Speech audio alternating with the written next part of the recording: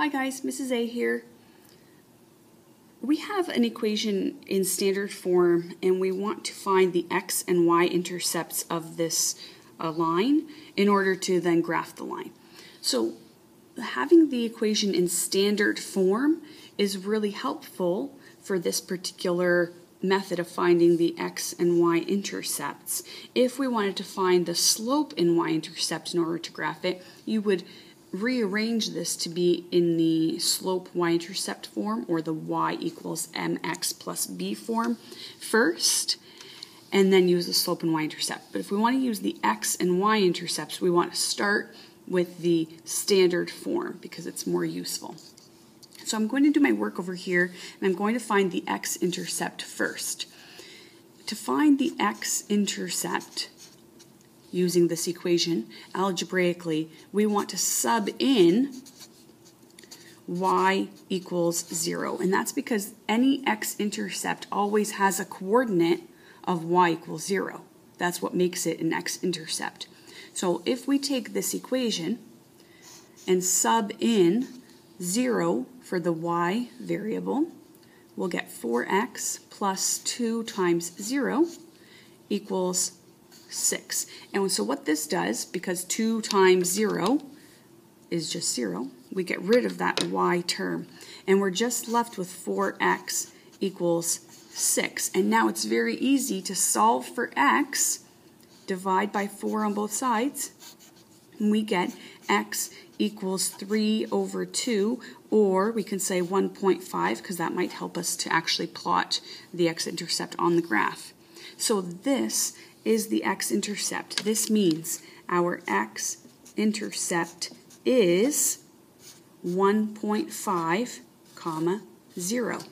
Because we made the y-coordinate 0, the corresponding has to be the value of the x-intercept. So now let's do the same thing to find the y-intercept. So we do the same thing but opposite. So if we want to find the y-intercept, we sub in x equals 0. Again, the y-intercept is going to have an x-coordinate of 0. That's what makes it a y-intercept, and that's what makes it cross the y-axis. So we'll take the original equation and sub in 0 for the x.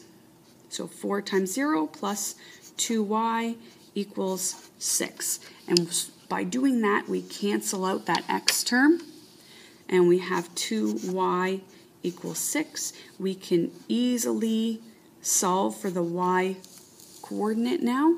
Y is going to be positive 3. So this means that the y-intercept is 0, 3. Again, we force the x to be 0, so the corresponding y value must be the y-intercept. So we have the x-intercept here, and we have the y-intercept here. Those are 2 points on the line, and we know that we can draw a line if we have any 2 points on that line. So we're going to graph these now. Take the x-intercept, and because it's an x-intercept, we have to plot it on the x-axis. We want to remember that. So I'm going to plot 1.5 as my x-intercept right there. And then our y-intercept was 3, so that 0.03 will go on the y-axis because it's a y-intercept. So my point will go on the positive 3 here. And we have 2 points. Every time you have 2 points, you can take your ruler and line it up